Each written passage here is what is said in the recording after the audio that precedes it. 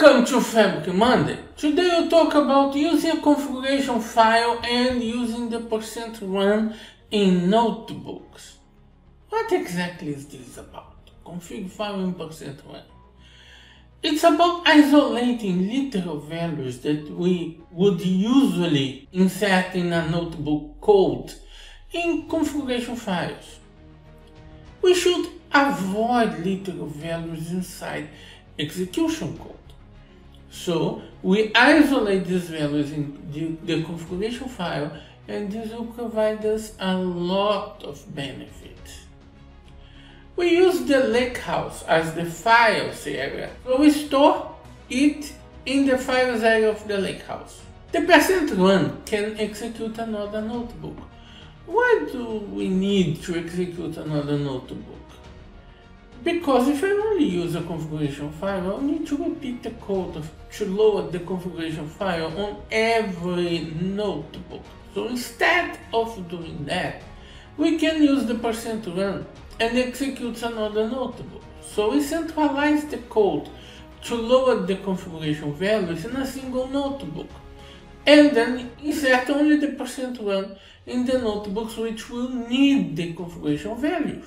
The execution made by the %run is in the same session and same context as the source notebook using the %run.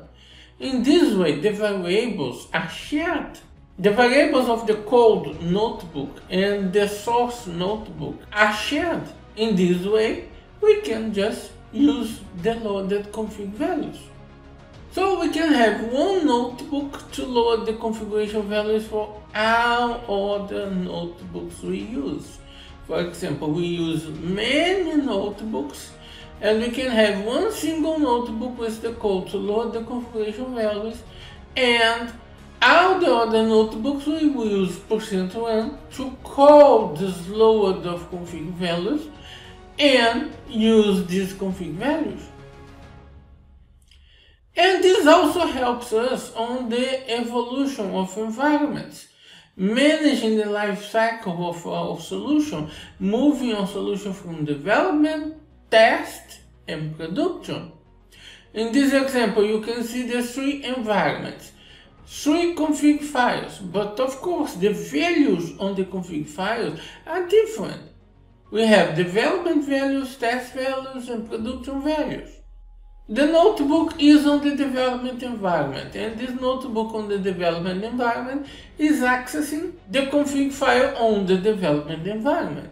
When the notebook moves to the test environment, it accesses the config file of the test environment. So it's accessing different configuration values which change the behavior of the notebook to act over the different values.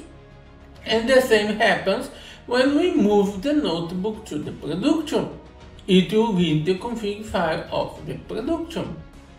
This will happen because the notebook will be redirected to a different default lakehouse. This is something I already wrote about in blogs about notebooks and pipelines. Let's see a bit how it works. Here I have a lakehouse. On this lakehouse I have a configuration folder and a JSON config file inside this configuration folder. I have a notebook called load configuration intended to load this configuration in variables. So the notebook uses Spark read to read the configuration file on the default lakehouse and read each value from the JSON file in different variables. You can notice each value goes to a different variable. I even created an additional variable called execution ID. On this variable, I created an ID for the execution of the notebook. There are some scenarios that may use this execution ID. In future blog posts I'll talk about this. Then we can just call the %run using the name of the notebook which will load the configuration. Both notebooks are in the same workspace, so I just need to point to the name of the other notebook. This will lower the configuration, and then I have access to the variables because both notebooks are in the same context. They share their variables. The notebook which is being called using %1 will use the notebook which is being called using %1 will use the same default lakehouse as the main notebook, the caller. The full lakehouse which will be used is this one, the one from the caller. Then I can execute this cell. The first cell is executed. This means the values are loaded, and it advises that the full lakehouse of the caller is being used by the executed notebook.